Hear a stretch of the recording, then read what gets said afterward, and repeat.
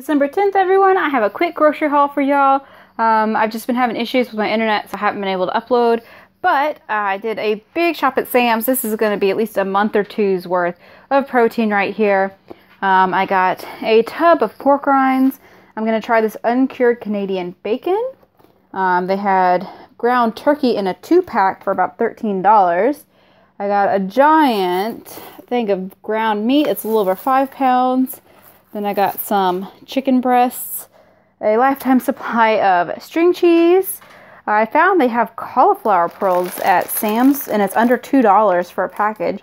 So I went ahead and grabbed some of those.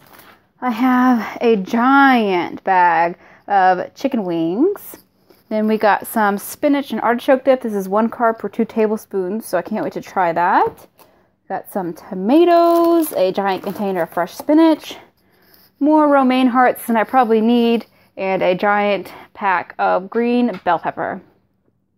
That's a pretty decent haul right there, and this will last me a really long time. Until my next video, just remember to hydrate, satiate, and celebrate through your day, and I will talk to you later, guys. Bye!